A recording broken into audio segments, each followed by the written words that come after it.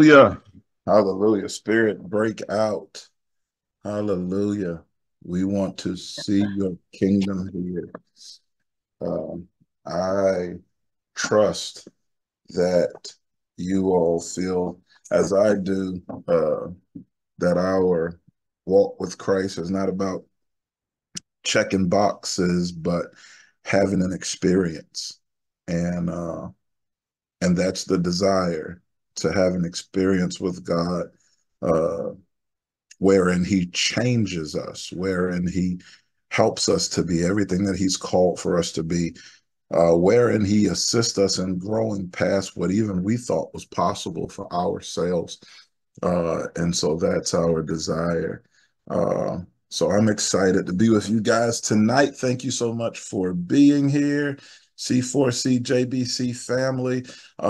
As always, I invite you guys to send out a text message to your brothers and sisters in Christ. If you don't see them here, let them know, hey, we want to see you. Hey, the table is spread. The feast of the Lord is going on. And your presence is desired as we grow together. Amen. So if you haven't done that already, please scan the room. I'm asking you, I'm begging you. I ain't too proud to beg. Don't let it go in one ear and out the other. Scan the room. Check and see if your brothers and sisters in Christ are at the table. Sometimes it could be, hey, I just got a little bit tired today, and maybe they just need you to encourage them. Hey, make Bible study, or maybe they just forgot it was Wednesday.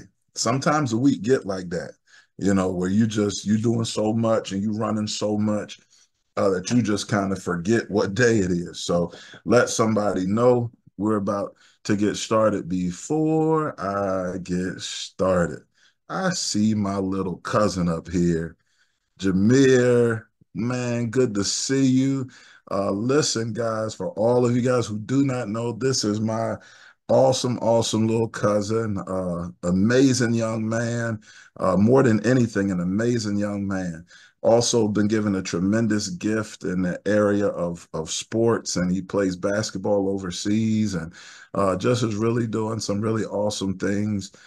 So, dude, we love you, man. Thank you so much for chopping it up with us, for being here tonight. To my big cousin, Tamika. Tamika is a workhorse in C4C. If y'all don't know, she runs the calendar for the prayer ministry. She makes sure everybody on their P's and Q's. She be sending the emails out, getting us in order and getting us straight. So thank you so much for your continued service and sacrifice. We love you guys. Jameer, you want to say anything before we get rolling, man?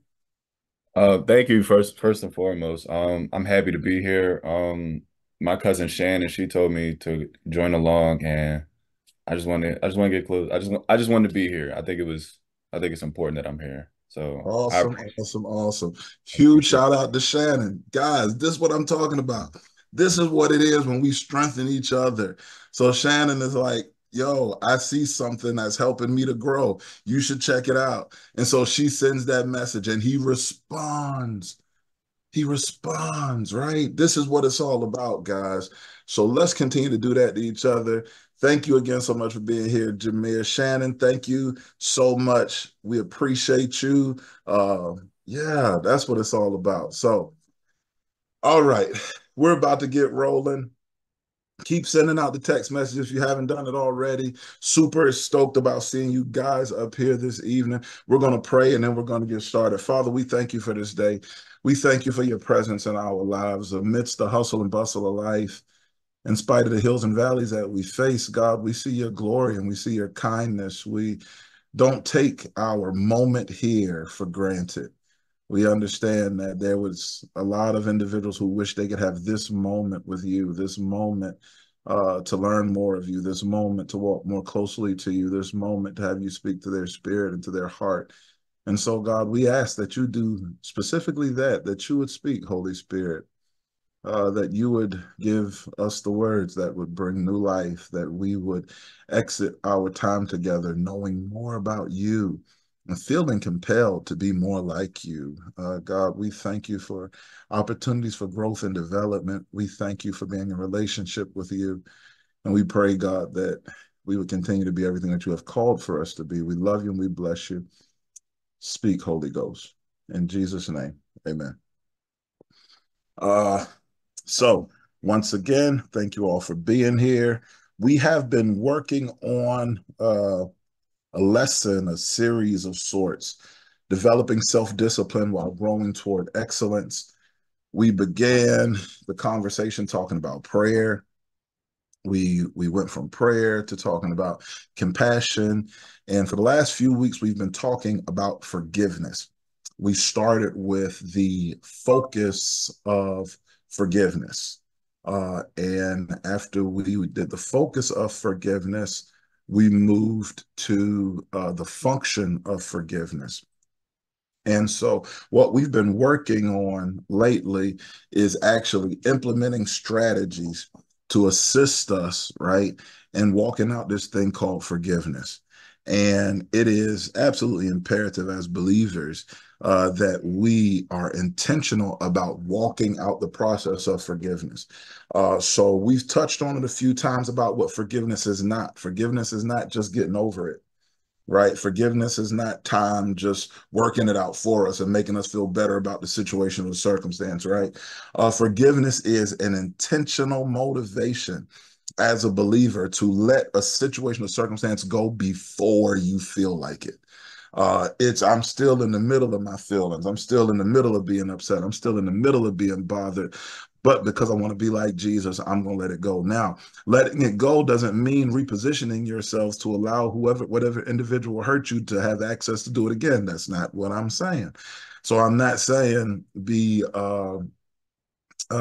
foolish. I'm not saying be naive. I'm not saying any of those things.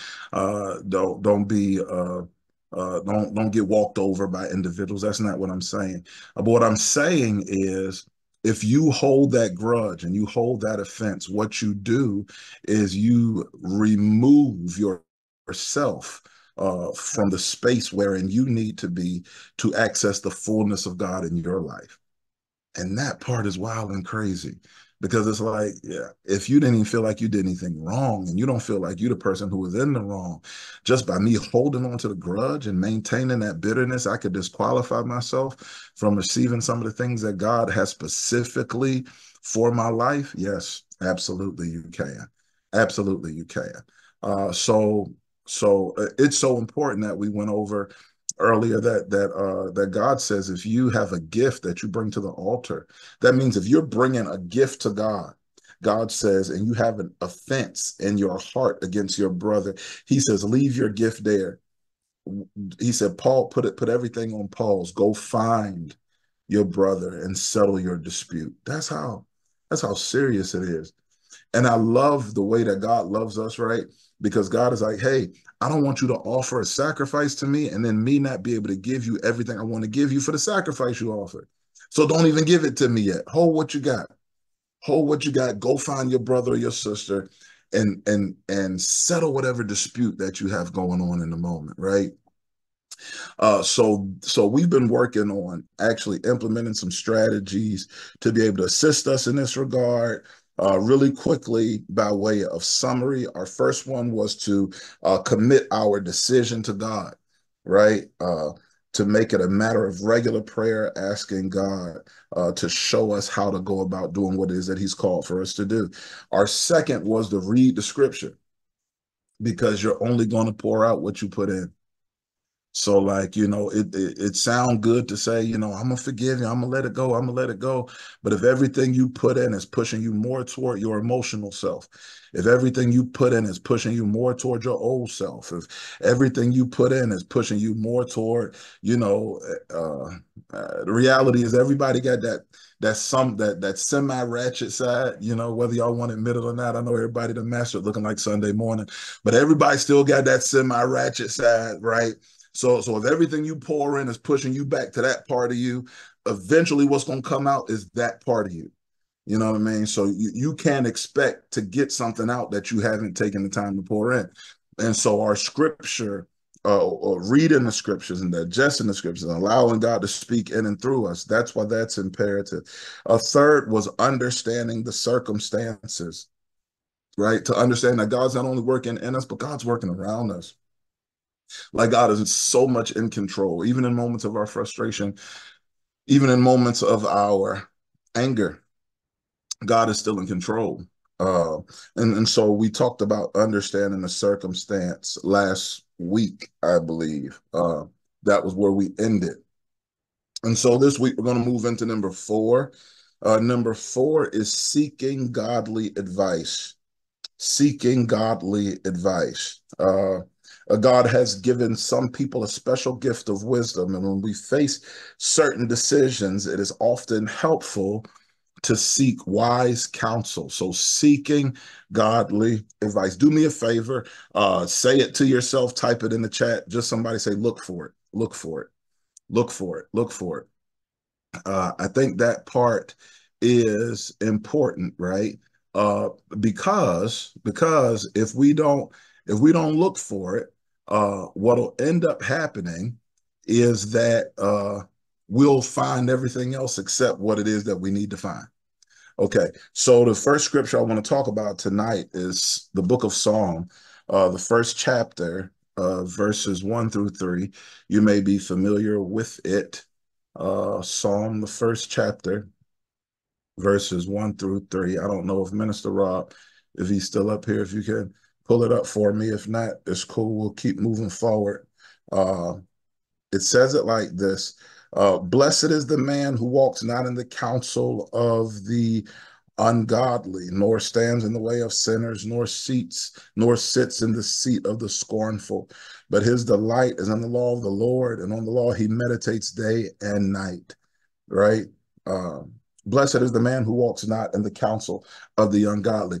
Let me tell you, you don't never have to look for ungodly advice. You will never have to seek it out. It is there. It's always there. It's going to be there. Ungodly advice is always going to be knocking on your door. You ever had somebody give you unsolicited advice where, like, you didn't even ask them and they start telling you what they would do and how you should feel about the situation? The situation, not even their situation, but they're telling you how you need to feel about it. Man, if I was you, I feel like this. If I was you, I'd do that. Well, you're not me, right? And in the nicest way possible, I didn't ask you. And ain't nobody got time for that, right? Sometimes you just got to tell people, I don't have time for that one right there, right? You will never have to seek ungodly advice. It will always be present. And so the Psalm says, blessed is the individual who does not walk in step with that advice. That advice is so prevalent. That advice is so accessible that it says that don't walk in it, don't sit in it, don't stand in it, right? But he says, this is what you do. You meditate on God's law and on God's way, right? And when you begin to meditate on God's law and God's way, what you'll find is you'll seek out that which you meditate on. I'm gonna say it again. I don't want you to miss it. You'll seek out what you meditate on. What you desire is what you go looking for, right? Um, and that's in everything in life. That's in everything in life. If you ever met anybody who was an entrepreneur, right? What you'll see is they're always at a conference about entrepreneurship and about how to grow your business and about how to grow your company, right? Because that's what they meditate on. If you know somebody who's a fitness guru, right? They're always talking about, oh, this is the new thing and this is the new this and this is the new that, right? Because that's what they meditate on. Whatever it is that you meditate on is what you're going to seek out. So scripture, it encourages us. It says, listen, don't walk in the way of the ungodly and don't stand in their way and don't sit in their way. But this is what you do. You meditate on God's law, right? You meditate on God's way. And this is what happens when you meditate on God's way, right? When you meditate on God's way, this is what it says, and you'll be like a tree planted by the rivers of water, which tree yields fruit in its season, and its leaf does not wither, right? And whatsoever you do shall prosper, right? And this is the thing: what you do prospers, not because everything you do it the right way. Oh, I'm gonna step on some righteous toes right for a second, okay? Y'all forgive me. It's not always about what you do. Oftentimes it's about your intention and your heart behind the matter and whether or not you're seeking God through the process. right? So the scripture says, listen, if you delight in the way of the Lord and if you focus on the way of the Lord, it says you'll be like a tree planted. That means I got roots that run deep. That means I'm right next to the river of water. That means that I'm always in a position where I have enough of Him, right? Let's take the focus off stuff for a second. I have enough of Him so that I can be what it is that He's created and called for me to be. All right.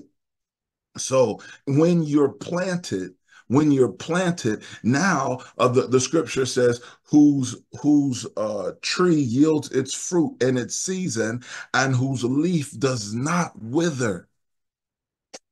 Leaf never withered. Now, this is the thing that got me, Deaconess Cheryl.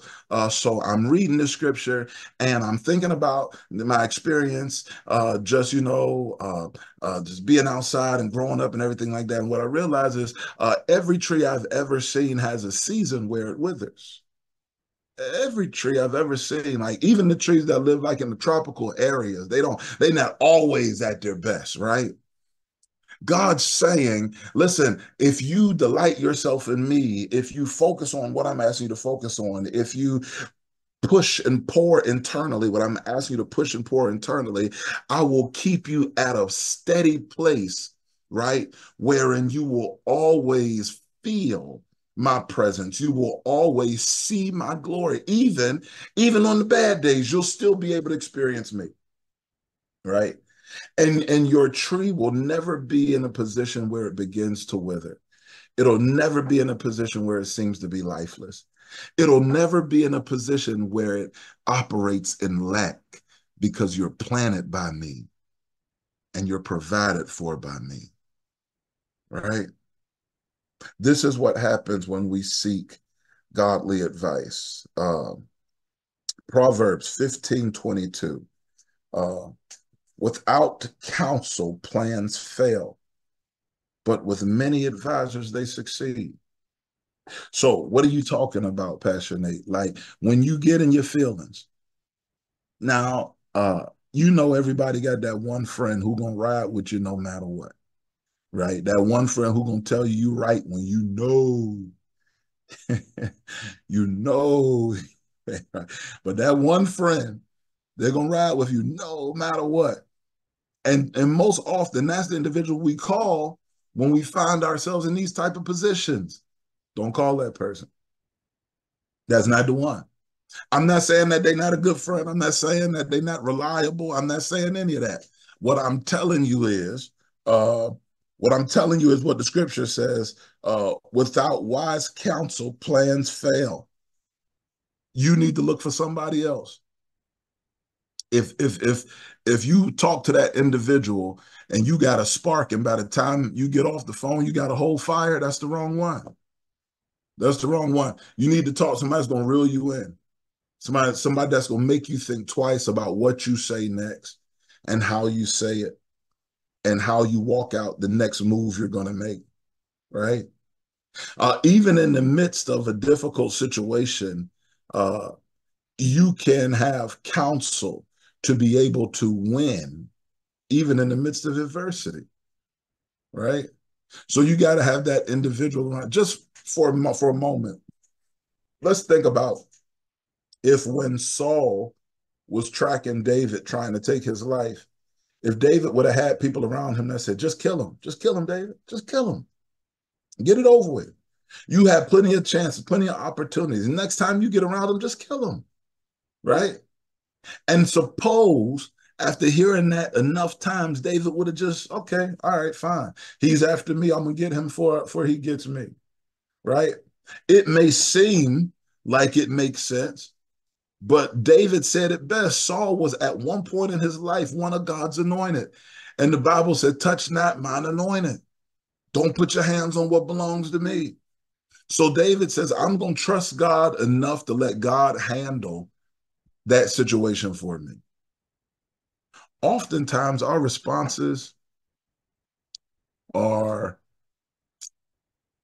our responses speak less to our feelings and more to the fact that we don't trust God to handle our situations for us. I'm going to say it again. Oftentimes, our responses to situations speak less to our feelings and more to the fact that we don't trust God enough to handle the situation for us. We feel like we got to handle it ourselves or won't get handled. We think, hey, if I don't tell them about themselves, they won't never know. If I don't put them on blast on social media, nobody will know what they did. Nobody will know what I went through. Nobody will know what I experienced, right? The problem with that is, like, it's a two-way street and two wrongs don't make a right. So now you've put yourself in a position where eventually God's got to respond to what you did too. Not necessary. Not necessary. Right? There comes a time in our walk with Christ where we have to trust God enough to hold our peace and let the Lord fight our battles. Uh, Proverbs 19:20. Listen to advice and accept instruction that you may gain wisdom in the future. Listen to advice and accept instruction so that you may gain wisdom in the future.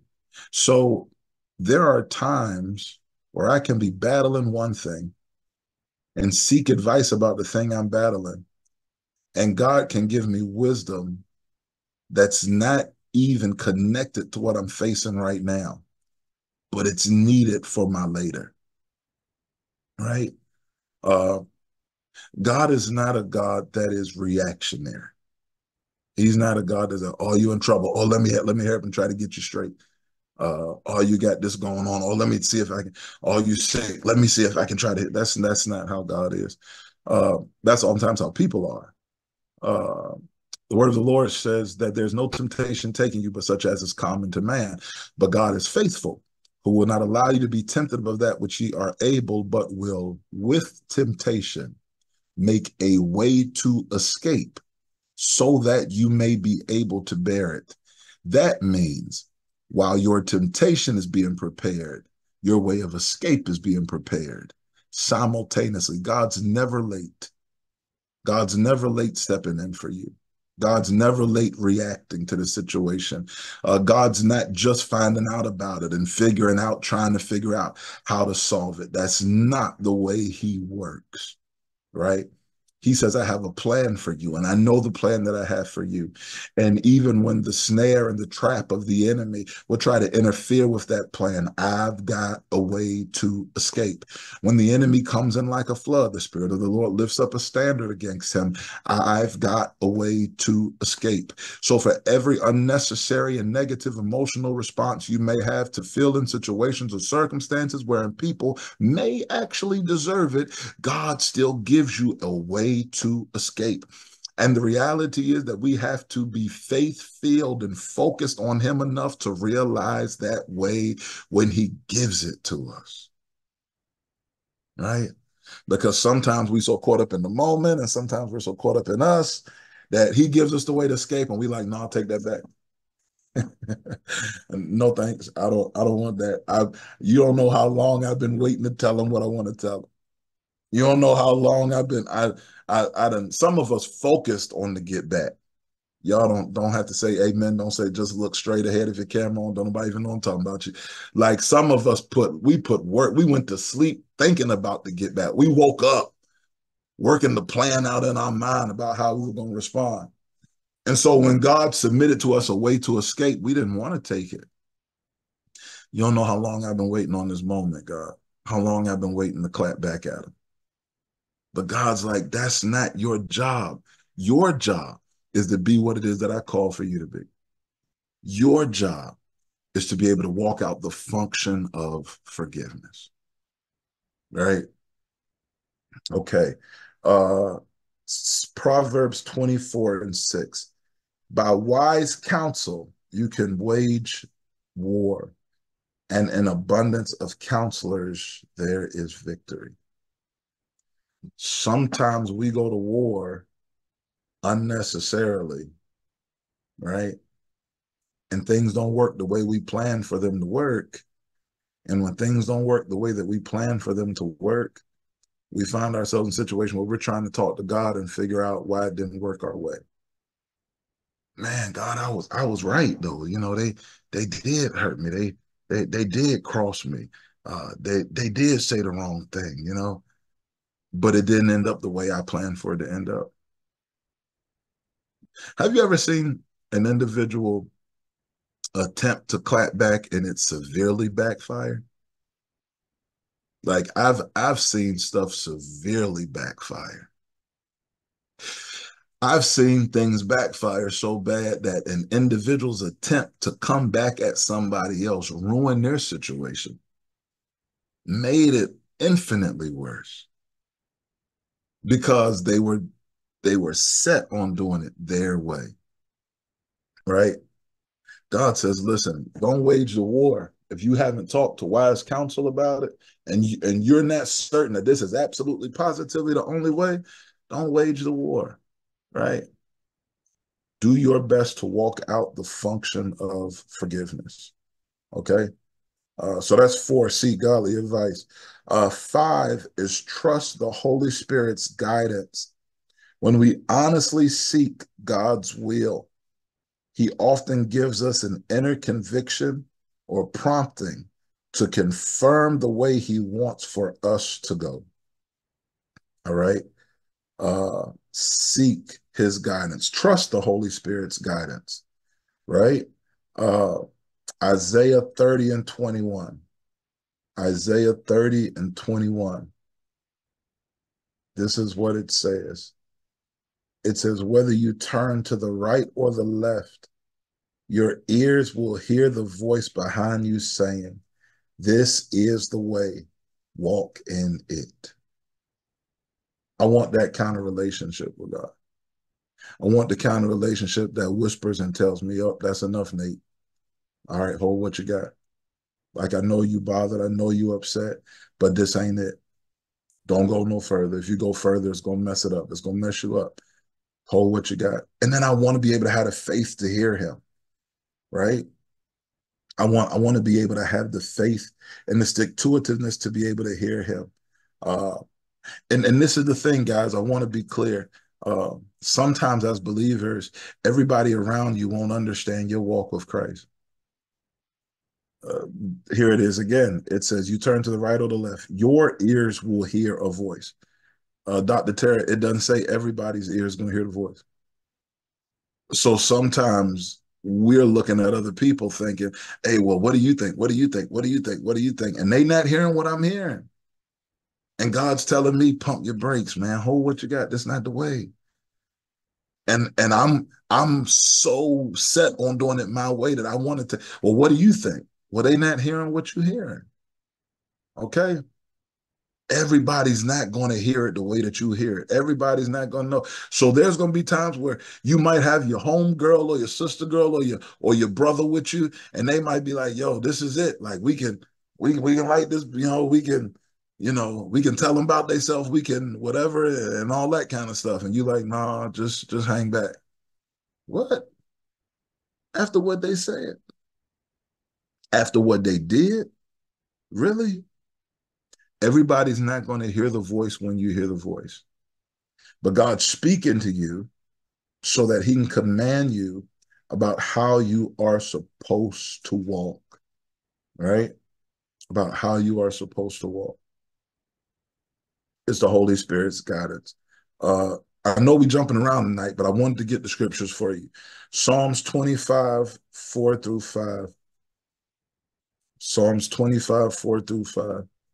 I'm going to open up the floor in a second and let y'all talk back to me. This is what it says. Make me to know your ways, O Lord. Teach me your path. Lead me in your truth and teach me, for you are the God of my salvation. For you I will wait all the day long. All right. How you want to fix it, God? Like, let's ask ourselves this truth. Uh, when you're frustrated, when you're angry, when you're upset, how many pause and ask God how you want to fix it? You don't have to like wave your hand on that, but just ask yourself internally. How many times do you pause and ask God, how do you want to fix this? Like, I'm not talking about everybody. I'm talking about how many times do you stop and ask God, what would you have me to do about this?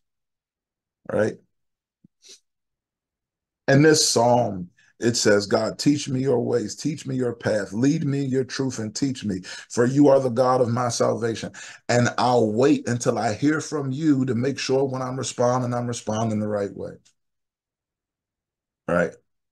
I'll wait until I hear from you. God's grace makes it so that you don't respond prematurely and find yourself in a worse situation than before. Right? Sometimes we get so emotional. We see one thing, we feel one thing, and hey, I got to hear him and say something.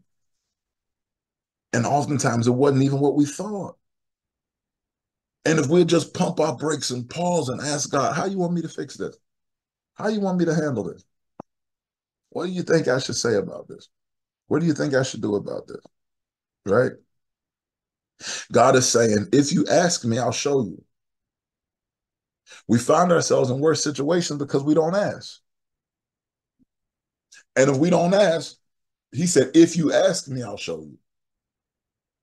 But if I'm not asking, Minister Mike, if I'm set on doing it Nate's way, then God's like, all right, well, let me know when you're ready for me. Like God's not gonna force us to do it his way if we don't even care enough to ask what he thinks about the situation or the circumstance. Isn't it interesting how we'll ask everybody around us what they think, but won't pause to ask God what he thinks? We'll pray and say stuff like, God help me. But we won't really give God space to say, what do you think as it pertains to scripture, as it pertains to my walk with you? What do you think about this? Right? Y'all know how we get some time when something frustrates us and we start playing that situation in our head. Y'all ever done that before? You play the situation in your head and you say to yourself, well, next time I see them, I'm going to say this. And then when I say this, they're going to say that. And then when they say that, then I'm going to say this back. And then you've gotten yourself in a position where you're extremely upset about a situation that hadn't even happened. But I played the situation and the scenario over and over again in my head. And I'm doing all that, but I never paused to ask God what he thought about it. Right? We've got to be able to, as believers, understand that God's not just like Sunday and Wednesday night, but he's trying to be active in every aspect of our lives. So God's trying to be active in the process of restoring relationships. Let him. God's trying to be active in the process of developing business principles and better habits of stewardship. Let him. Right?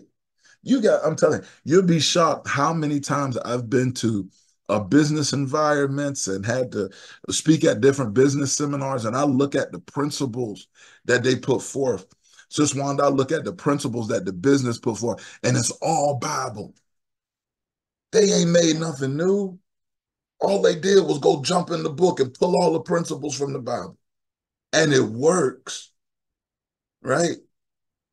So if God's trying to tell you, hey, this is what I want you to do next, let him in. Like let God into to the restoration of your relationship. I know the person hurt you when you were young, or they did something to you now, or they used to be a friend and this and that, or family or whatever. But listen, God's not trying to have you bound by all of those things. How many unnecessary chains are we carrying? And how long are we determined to carry them? Like at some point, if we're going to lighten the load, we've got to be willing to let stuff go. And we think that we're hurting people's feelings by remaining angry. Man, you are doing much more harm to yourself than you could ever do to them. Much more harm to yourself than you could ever do to them. All right. Somebody just say, let it go. Let it go. Let it go. Let it go. All right. Psalms, hold on. 25 and 12. What man is he that feareth the Lord? Him shall he teach in the way that he shall choose. All right. If you focus on God and you focus on his way and you focus on what he says about your life, God says, I'll teach you how to respond. I'll teach you how to go the right way, right? I'll teach you how to make the right move. All right. I'm gonna drop down some. I don't want to overwhelm you guys with scriptures. Okay. All right. Last one for uh, trust in the Holy Spirit's guidance. All right. And we've talked about this before as it pertained to forgiveness, so I'm not going to stay on it long. Trust in the Lord. Trust in the Lord with all your heart. Don't lean to your own understanding, your feelings, your emotions, your desire to respond, whether it, sometimes we can think we're responding in the right way and mess stuff up. Like if we don't take time to really ask God about what he thinks about the situation, we can make it worse when we think we're making it better. Right. Right. Uh, so Proverbs said, trust him. Don't lean into what you think, right? Give him space to operate within the situation, and he'll make sure that he directs your path. All right. So when we're seeking out the Holy Spirit's guidance, the consistent message here is let God speak. Ask God what he thinks about the situation or circumstance, right? So the person was wrong in what they did. Okay. When people are really wrong, you're not going to get a whole lot of people disagreeing with you about whether they were wrong or not. The conversation then turns to how do you handle it? It's not about whether or not they were wrong. It's about what should your response be to whatever they did that was wrong. Okay. Uh, how do I make sure I'm not making a difficult situation worse? All right. And God is saying, if you trust me and you trust me to guide you and you trust me to direct your path, then I'll do just that. All right. I'm on the last one here. And the last one is trust God for the outcome. Trust God for the outcome. What does that mean, Pastor Nate? That means that you can't say, I trust him to guide me, but then get mad with where he guides me. All right. Like I trust him to lead me, but then when he lead me, I'm like, oh God, you weren't supposed to do it that way. They ain't even have to pay for what they did. Right. Like I don't see where they don't look like they were hurt like I was hurt. They don't look like they cried like I cried. They don't look like they were frustrated like I was frustrated. They don't look like they lost what I lost. Man, the enemy is so tactful, guys. Because what he'll do is then he'll whisper to you, he'll say, see, Nate, God didn't even get him the right way. You should have got him. And then what happens, we become frustrated that we didn't do what we thought we should have done in the first place. I knew I should have. I knew I should have said what I planned on saying. I knew I should have did what I planned on doing. And Mama Joyce, all these different things are happening in our mind, right? And we're wrestling with our humanity because our humanity is telling us that they didn't have to pay like they should have had to pay. And all the time, says Robin, while our humanity is telling us they didn't have to pay like they should have had to pay, I believe that God is trying to demonstrate to us, but you didn't pay like you should have had to pay either.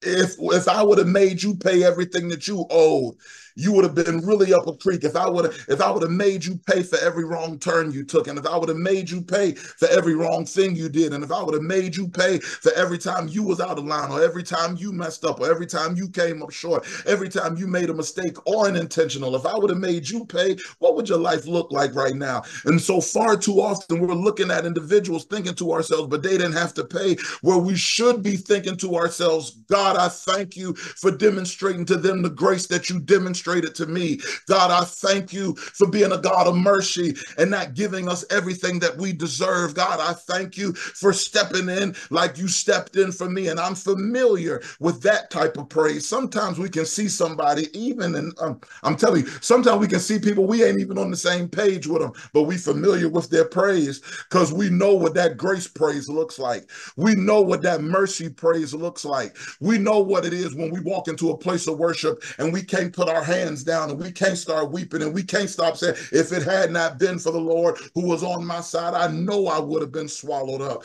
Sometimes we need to forget about what folks said or did or how they made us feel and just recognize our praise. If you recognize their praise, then God will allow you the gift to be able to praise alongside of them. Yeah, alongside of the person who hurt you, alongside of the person who crossed you. God will put you in a position where he mends fences within the context of worship if you take your mind off of people and put it on him. I'm not telling you what I think. Uh, I've seen relationships restored at the altar. I've seen people think that they could never be back in a position to see God's glory in their life.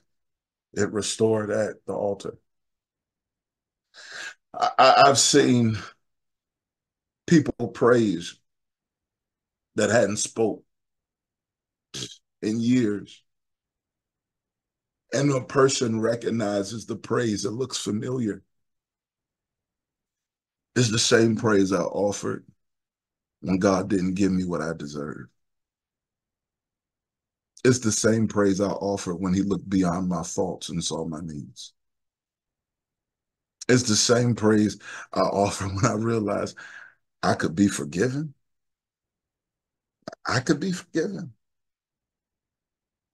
It's the same praise, Dr. Sam, it's the same praise I offered when I realized I could be free. That I didn't really have to carry around the bondage of all of my bad decision making. That God could still see me and did still see me as what he called and created for me to be.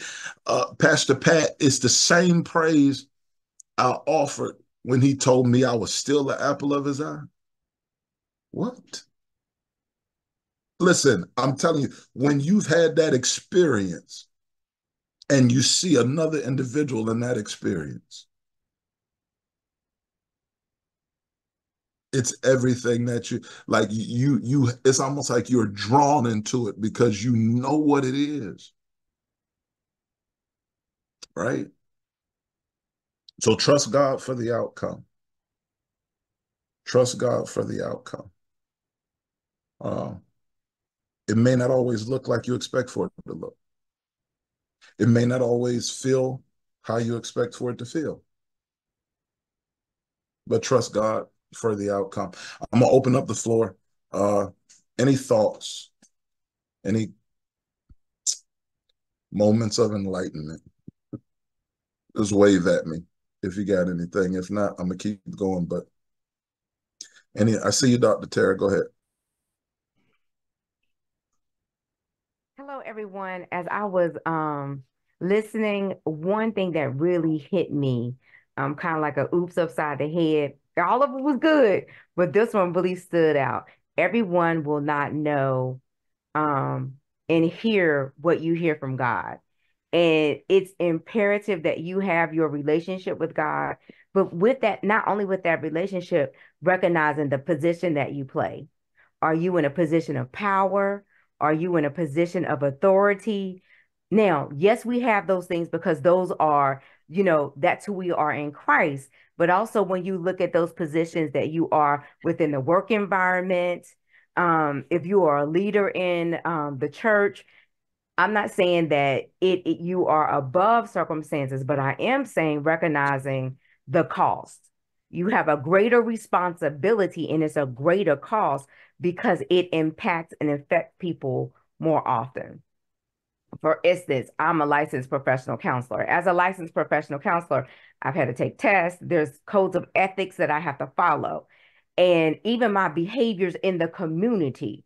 For instance, if someone was to take pictures of me doing stuff, maybe getting into a brawl, that ain't happening. But I'm just saying, it, praise the Lord that it has not. But if circumstances happen, they could send that information to the state boards, and then I would have to do trainings and classes in order to make sure that I protect my license.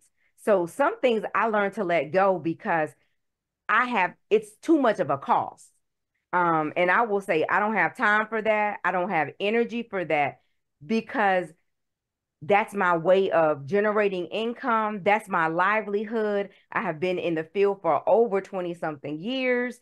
I have worked to, establish my reputation. And so recognizing that one cost, one choice, decision could alter my level of livelihood.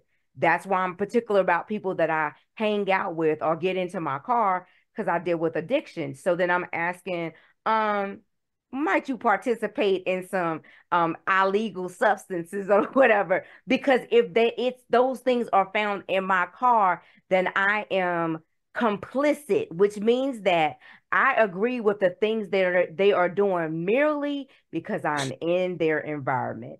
And so those are the things that you have to recognize and start to ask yourself that you have to know where you are, not only in Christ, but also how one choice and one decision can alter it. So when I sit down and look at it, I'm like, it's not worth it. I will release it and let it go. I'm like, Lord, you don't even have to let me know how it's going to happen. I just know that you're a God that takes care of it because I don't necessarily need to see it. And I say a prayer for that person merely because I got to keep on moving because it's more important for me to hear from God than for me to know that God gonna get you, because it's enough for me to keep myself in track. And I'm like, I need to be able to pray that it comes from my mouth to God's ears because I recognize the position that I'm in when it comes to people's lives being saved. Doesn't mean that I haven't gotten hurt. My Achilles heel, I would have to say, would be my family and the people's that's real, real, real close to the circle. But I've gotten better because I'm like, I can't afford not to hear from God because that's a life. So just adding a little bit more perspective, but that one really hit me. Absolutely. Thank you so much, Dr. Tara. Like, guys, it costs something when you don't hear the voice. It costs something when you remember, right? The whole basis behind the functional forgiveness is willingly submitting to God's will over your own, right? Like, so when we're set on doing it our way, it really puts us in a difficult place where, now I've said something or I've done something, or I've put myself in a compromising position because of my grief or my bitterness or my brokenness or my anger and et cetera and et cetera and et cetera. And like Dr. Tara said, it's not worth it. It's easier to let it. I'm not saying it's easy to let go. I'm saying it's easier than what it will cost you later on for holding on. It's easier to let go. Amen. I see you, Pastor Griffin. God bless you. God bless you. As I say, every time I listen to my Bible class, I think about it. I thank God for it because it helps people grow. Years ago, we used to say when people come into the church as their children in the word, we used to say they drinking milk. But this lesson will make you grow up where you can eat meat. And what I mean about eating meat, it will equip you to be able to take things better than you have been taking them before. You know how to treat people. And a lot of things don't belong to us. It belongs to God. And let me prove that to you with the scripture. Take a little trip with me over into Romans, the 12th chapter, dealing with the 19th to the 21st verse. And that 19th verse, it tells us, vengeance is mine. I will repay, saith the Lord. And when God repay, you have to pray for the person. That's not something for you to get joy out of. And I tell you why, because it tells you in the 20th verse, it say, therefore, if that enemy hunger, feed him. If he thirst, give him drink. For in doing so, thou shalt heap coals of fire over his head. And then it tells in the 21st verse, be not overcome of evil, but overcome evil with good. And that's our duty as saints of God. God bless you. Amen. Amen. Amen. Do not repay evil for evil, but overcome evil with good. Absolutely. That's what we're called to do. If we only can love people who love us and do good to people who do good to us, we're no different than the world. Uh, what makes us different is our ability to walk like Christ commands, even when we don't feel like it, right? It's walking by faith and not by sight. Thank you, Pastor Griffin. God bless you. Anyone else, wave at me, wave at me. The floor is open. I see you, Sis Vera. God bless you. Good evening, Pastor Nate, and good evening, everybody. I would just like to share a little bit of, I guess, a testimony of a story, something that happened. I'll try to make it short, but it's on forgiveness, and it's something that's been on my heart since we've been talking about this. So I'm so thankful to God for your study of this unforgiveness. So I have a situation that's gone on for years where we had a family member. I say we because they fell out with me and some others in the family. And I just know that when it first happened, I was so focused on my feelings and that person did something wrong and all of that. And I was like, okay, I'm good. They did something wrong. But I tell you, God has worked on me over this period of time. And I'm just so thankful because first of all, just like Reverend Griffin you just said about praying for that person. First of all, they're family members, so I've been praying for them and I never stopped. But I started praying about the situation, and God changed me. He changed the way that I thought about things because I had this, I'll be honest, had this righteous kind of attitude about, well, I know I'm right and they owe me an apology. And over, a period of time, God, as I started praying to God, and God is working on me, and I'm saying, if I'm Bible study, I'm reading the word, I'm in church, something's wrong. God is my prayer is always, God, create in me a clean heart so that and drop the scales from my eyes so that I can start to see differently. And when I started praying that prayer constantly, Pastor Nate, God really did that. And he had me to see things in a different way. And it wasn't all about me and my feelings because I started to say, I don't know what that person could be going through because we used to be really close. I don't know what that person could be going through, first of all. And after a period of time, God said, I asked God, it's like, how do I deal with this? I'm saying I'm forgiving that person, but did I really? Because if I'm talking about it, I'm probably wasn't really in my heart having that forgiveness. And I called the person up and left a message on the phone. And I said, whatever I have done to offend you, I'm sorry, I love you. And that released me.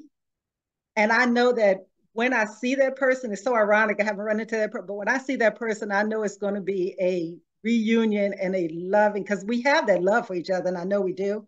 But God changed me.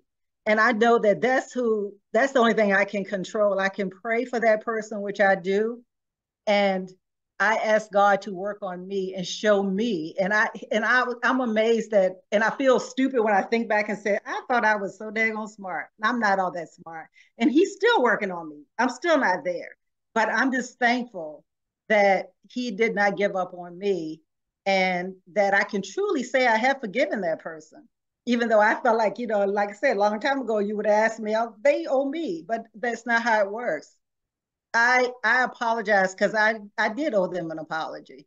And so I'm just thankful. I won't take up too much time. I'm just thankful. Thank you for this for this lesson, because it has been it's been a blessed message. Hallelujah. Hallelujah. Thank you so much, Sis Vera. Body of Christ, this is what it's about.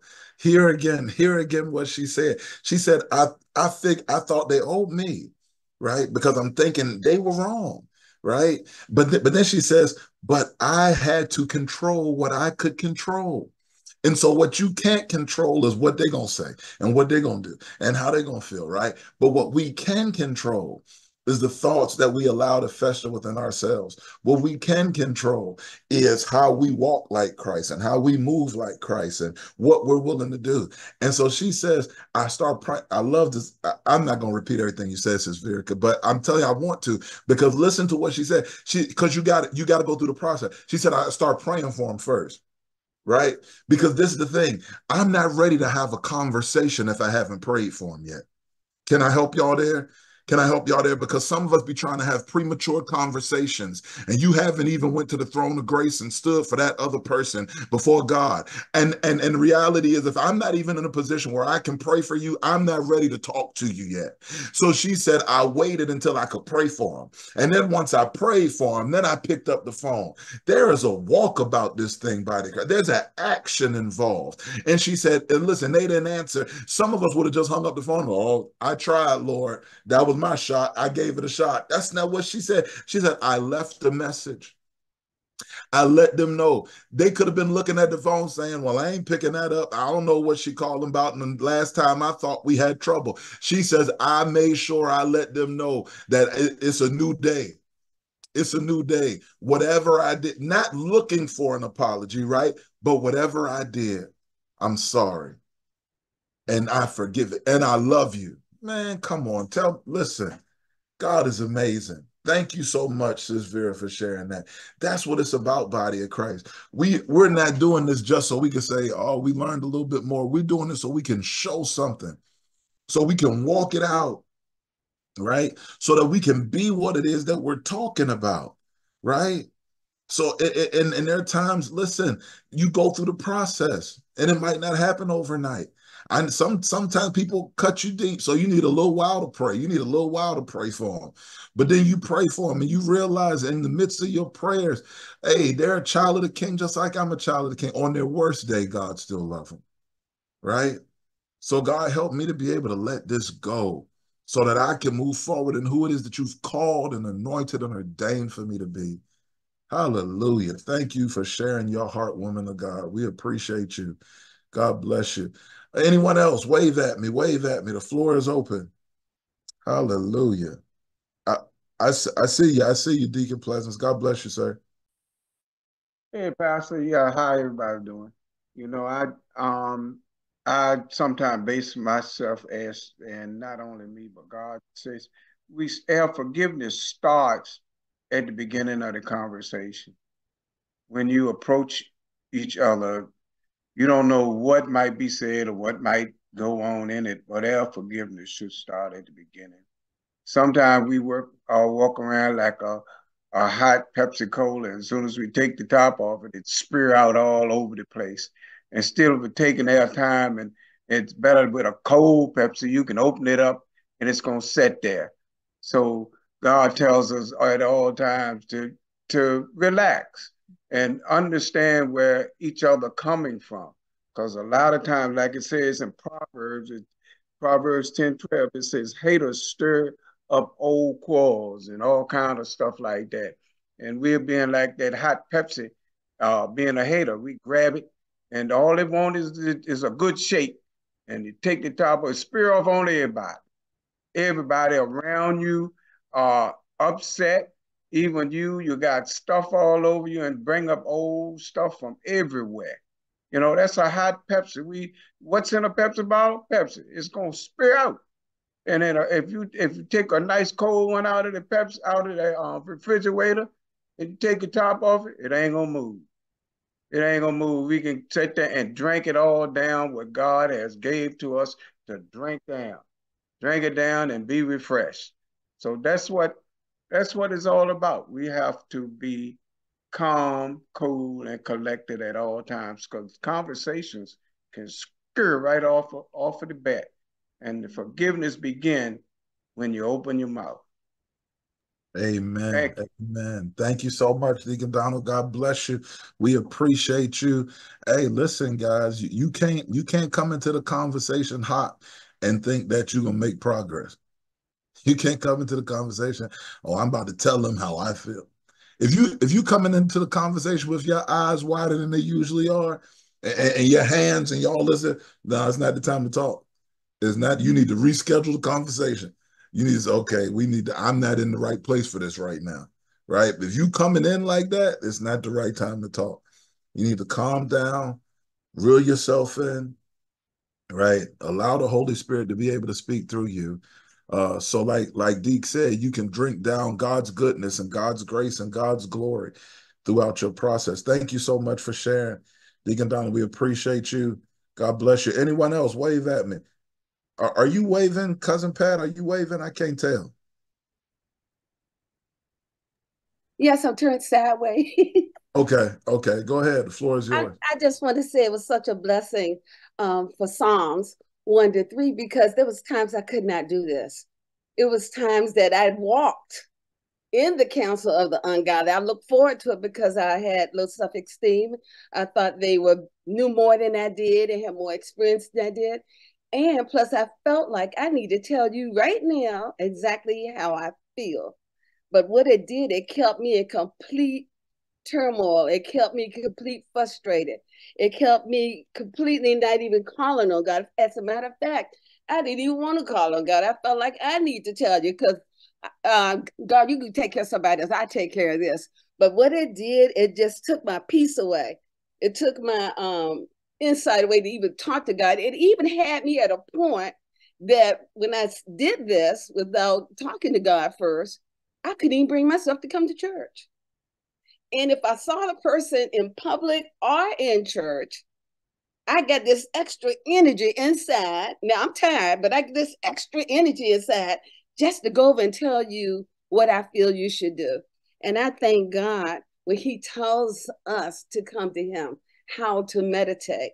And that was really a difficult thing for me to do because growing up, I felt I was never heard. And I made up my mind, oh, you won't hear me. But I found out that is a horrible, tormented way to live and to express yourself now that we know the Lord. It took my peace away. It took my comfort away. It made me feel ignorant. It made me feel like I couldn't be around the people of God, that they was all against me. They all got something to say I couldn't say. The devil had me tied up and tangled up. But thank God that He came to me one day and He said to me, who are you listening to? Whose report are you believing? Find that pat in my word. And that's when I began to be like a tree planted by the rivers. I just want to share the goodness of the Lord in this chick here life, how I was once tormented, how it kept me from my family for over 30 years. I felt totally isolated and alone because of those thoughts. So I thank God how He teaches us a better way of living and how He teaches us not to sabotage ourselves. Amen. Thank you, Pastor Nate. Hey, man, thank you so much, Cousin Pat. She said, God teaches us a better way of living. Guys, there's a better way. If you would let Him teach you, there's a better way. Some of us are carrying, and so here's the thing I think it's important that we realize. I'm not suggesting that the things that hurt didn't really hurt. I'm not suggesting that the person wasn't wrong. I'm not suggesting that in the moment it didn't cut you deep. I'm not saying any of that. What I'm saying is that the enemy, if we allow him, will utilize that moment in time to restrict you for the rest of your life. She just said it. She said, I didn't feel heard. So I said to myself, I'm going to make you hear me. Imagine carrying that, right? You walking around, everybody, people might genuinely be interested in what you got to say, but because the way you walk up in the situation, I'm going to make you. Wait a minute, what's going on? Right?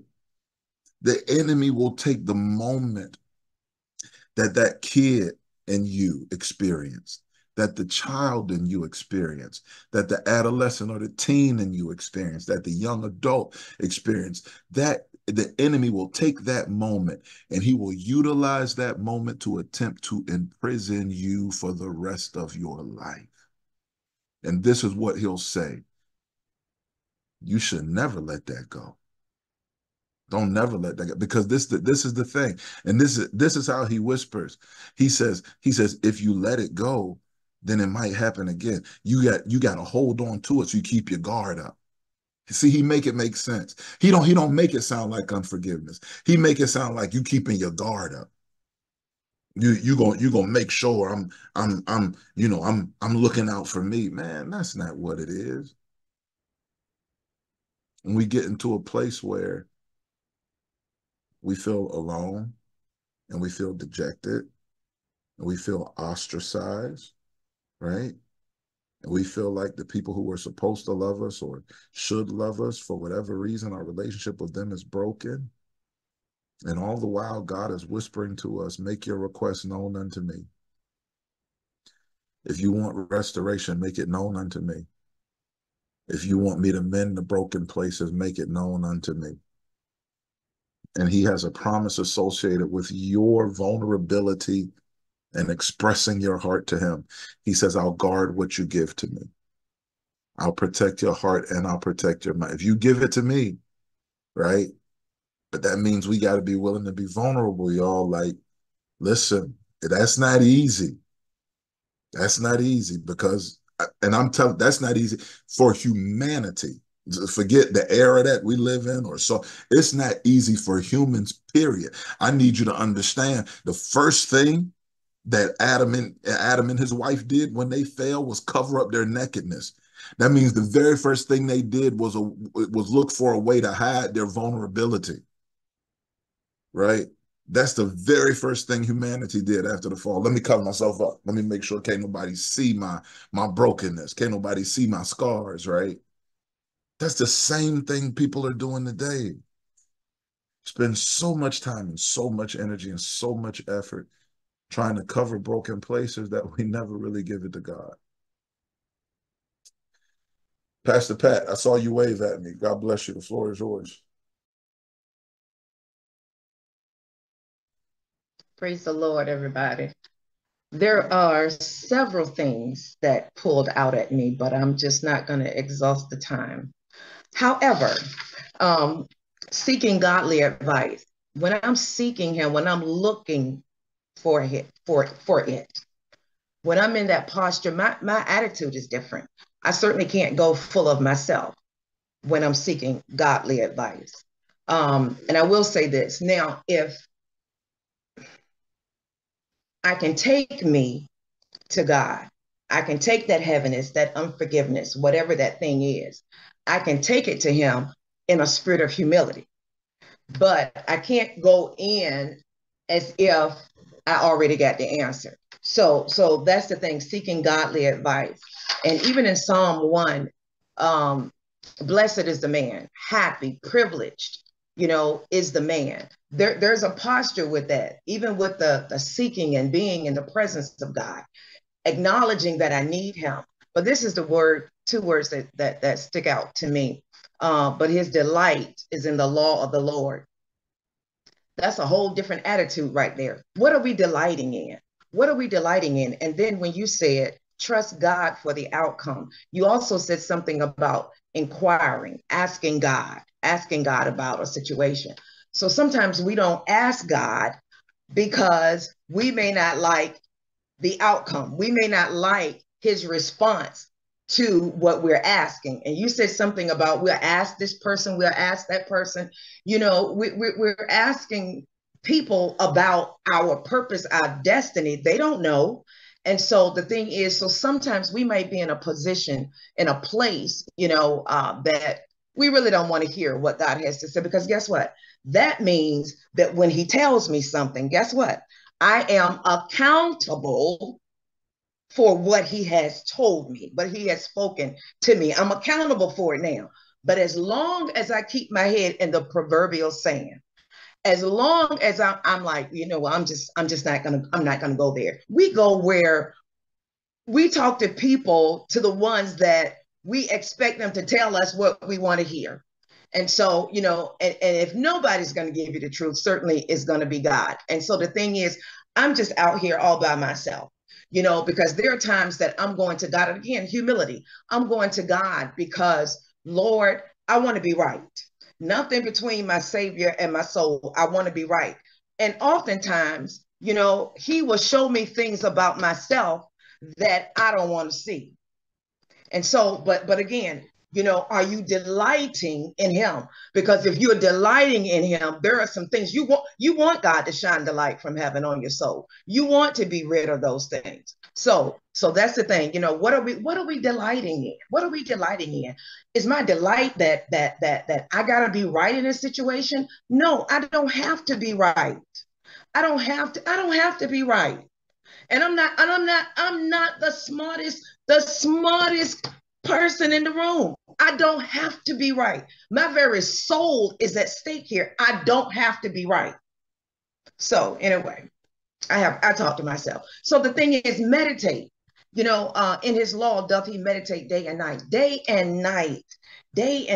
and even the scripture that you read in Psalm 25, 4-5, and even how we wait on him all the day. We wait on him. I'm telling you, there is a posture, there is an attitude. It is not in you. You can't be full of yourself. Not when you're waiting on God and you're waiting in God. And so you want to be right. You want to be right with him. You want to be in right relationship. And the other thing is, you said trust God for the outcome. So I might have to wait. It's something called process. And you said that sometimes people feel like, well, I should have just taken matters into my own hands. I would have fixed it better than God. That's a very dangerous place to be. That is a very dangerous place to be. Well, I could have done it like this, or I could have done it like, well, Lord, and again, you can't instruct. You can't instruct God. You can't do that. And so the thing, you can try, but you can't. So when we're seeking God, we're waiting for his answer. And then and I want to touch this too. When we're meditating, we're pondering, we're focused. That's an action. It's a participation on your part when you're waiting, when you're meditating on God. And then I found another definition for meditate. It means to mutter. It means to speak. So I'm thinking I'm just gonna in my mind, in my head, I'm just gonna, in my thoughts. But you mutter in a very low tone. So how many of us, if we mutter, if we meditate in a very low tone, and speak the word of God over ourselves, over in that situation, would it cause us not to err if we did that? And so meditating day and night. Maybe y'all just combed over that. In his law doth he meditate day and night.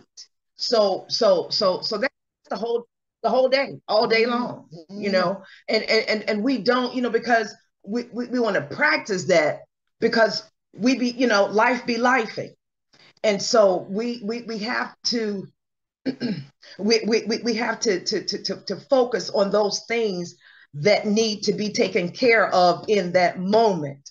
And sometimes, saints of God, we don't always make God the first priority. We don't always make him the first the first recourse, or the first. We don't always do that. And so we think that there's some things where I can handle this. Lord, I'll save the big thing for you, but this one right here, I can handle this. But those small foxes can get you in trouble. Like the woman of God, Lady Pat, was saying, I'm just going to be heard, and so meditating, meditating on the word, meditating on God day and night. And that is how we become like that tree. And listen, that tree is nurtured. That tree, the roots are nurtured. And so we're nurtured, we're able to stand, we're able to withstand when we are nurtured in the word of the Lord. Elder was talking about the strong, I think he said something about strong meat. But some of us, we still desiring the sincere milk of the word. And that's a good place to be. That is a good place to be too. So anyway, so we just want to meditate on the word while we're seeking God. We want to trust God for the outcome, for the process of that thing. And sometimes we abort too quickly. We abort too quickly because it's like, Lord, you're taking too long. Lord, you're taking too long. So just wait on him and wait in him. And even seeking godly advice already. Have the mindset that, look, I may get cut up, coming and going. I may get cut. It may be a big puddle of blood, but when I'm seeking godly advice, I may be going into in this thing and I don't have all the answers. I may be going into this situation jacked up. And so I need to go to God. I need to seek his counsel, even through men, through women that have the mind of God. That's going to tell me what? The truth, not just what I want to hear, but you're going to tell me the truth. And listen, we're going to meditate on this thing day and night. We're not going to, and we have to meditate. We have to meditate on his word day and night, not meditating on the situation, the pain, the suffering, how this person did this to me, this person did that to me.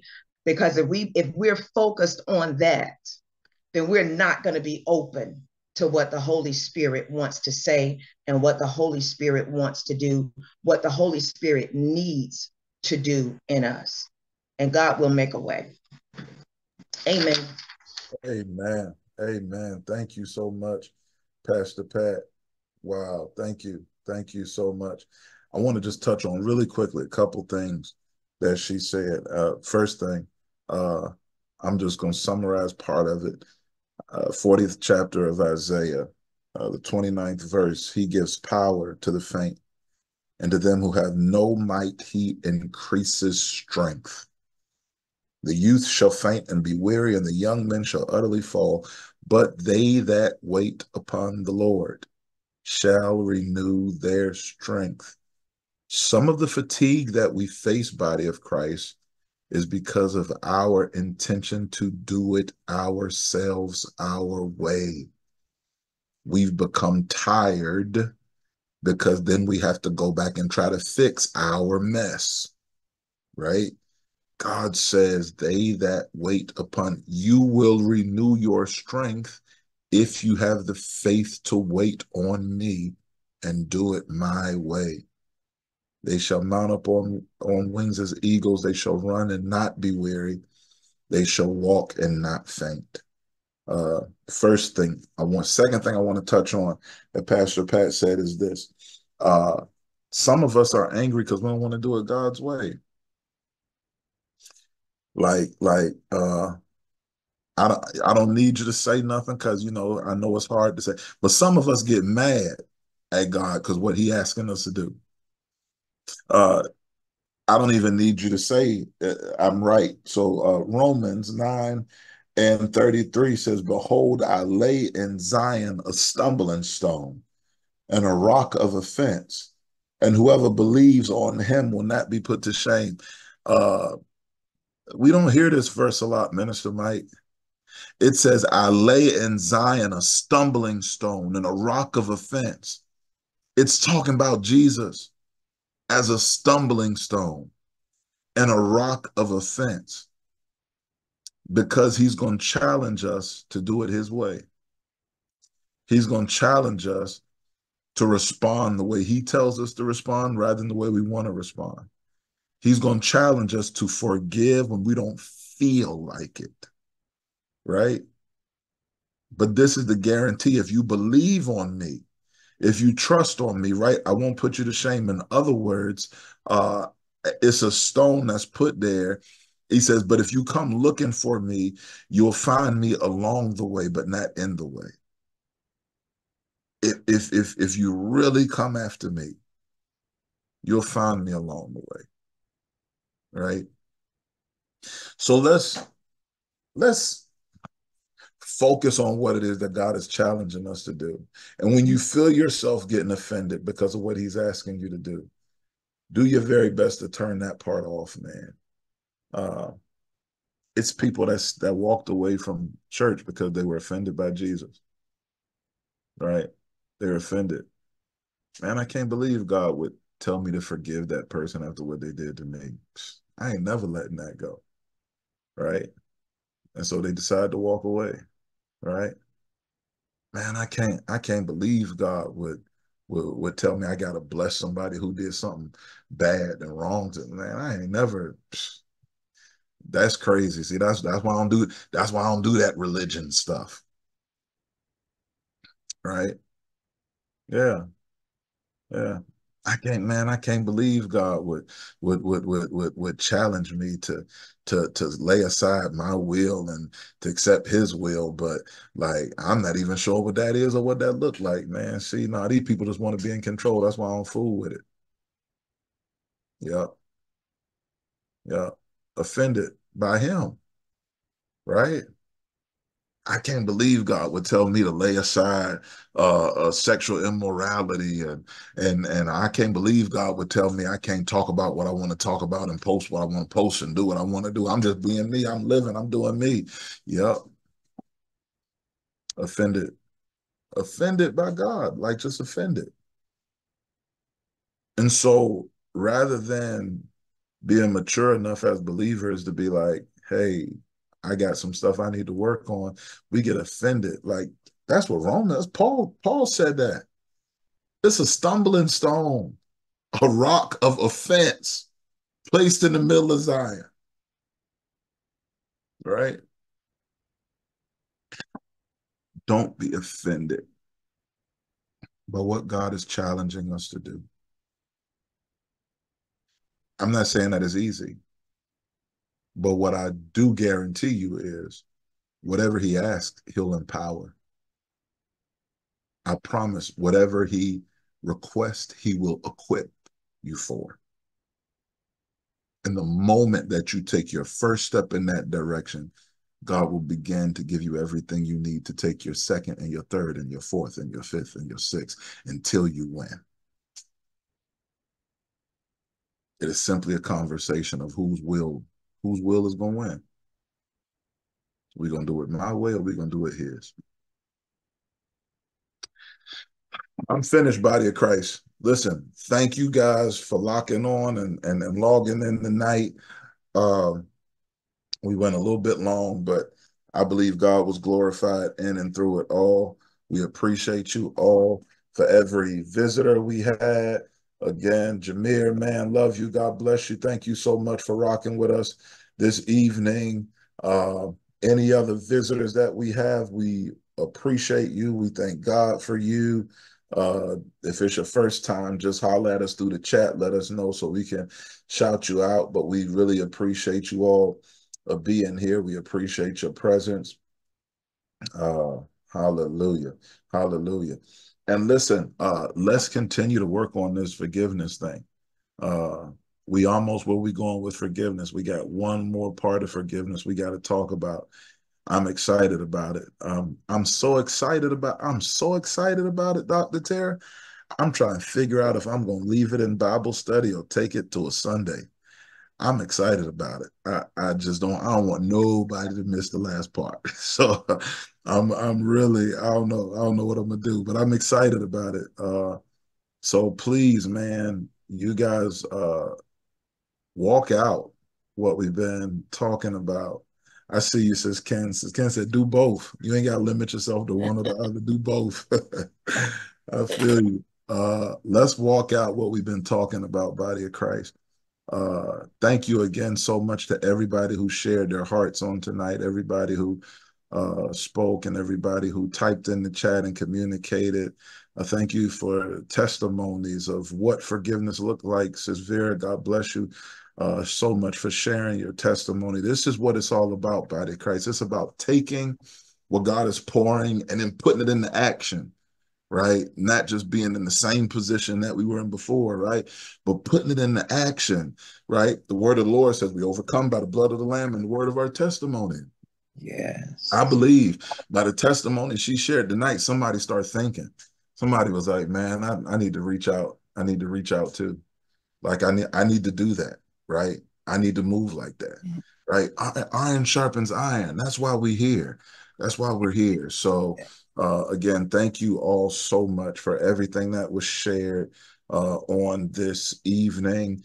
We love you. God bless you. Heaven smile upon you. I would ask that you would continue to keep one another lifted.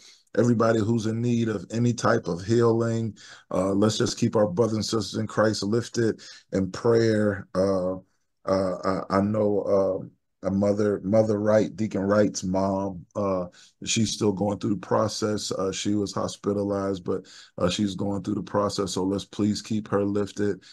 Keep Deacon Wright and his sister lifted as they continue to care for her. I received a message that says April's brother's wife passed away today. So let's please keep says April's brother, says April, her entire family in our prayers. Let's continue to keep them lifted. Let's continue to keep Brother Davon lifted as God continues to touch and heal him. And all of our brothers and sisters in Christ. I know it's a lot more names on the list. I don't have it right in front of me, but you guys know, if you know who's in need, I'm just going to encourage you to type it in the chat right now. Call her name out right now. Father, we thank you for healing right now in the name of Jesus. We thank you that your word declares that healing is the children's bread. And right now, God, we just pray that you would manifest that which you have given us access to. Surely we were wounded for our transgressions. You were bruised for our iniquity. The chastisement of our peace was upon you, and with your stripes we're already healed. And so, God, I pray that you would continue to move in that vein right now in the name of Jesus, that you would touch, that you would heal, that you would set free, that you would renew, that you would restore, that you would revive every bodily function, God, that you would revive every bodily function, everything that's needed, God. You created us, you breathe life into us. So right now, in the name of Jesus, I pray that you would just revive what's ever needed for these your people, God. And you have given to us the ministry of reconciliation and called for us to be your ambassadors. As such, God, you have positioned us to stand in the gap for our brothers and sisters in Christ. So right now, as names are entering into the chat and as individuals are calling names out before the throne of grace, I thank you that you have given us the grace and the mercy to stand in the gap for our brothers and sisters in Christ as intercessors, God. And so as we stand for them, we thank you, God, that you're touching and that you're setting free and that you're healing. We plead the blood of Jesus right now, God, over them from the crown of their head to the sole of their feet. Anybody's stressing and wrestling stress and anxiety and depression, any suicidal ideations happening right now, God, we rebuke it right now in the name of Jesus. We pray that you would pluck it up from the root, God, that you would cast it out right now in the name of Jesus, that you would remind us that we are here on purpose, for purpose, chosen for such a time as this. And every snare and every trap and every lie that the enemy told, God, we come against it right now in the name of Jesus, and we declare victory for these, your people. Father, we thank you for continuing to manifest your plans in our lives, even when our plans don't work the way we expected, and even when things aren't going the way that we thought, God. We thank you that you are in absolute and total control, that you know the plans that you have for us, plans to prosper us, to give us hope and a future.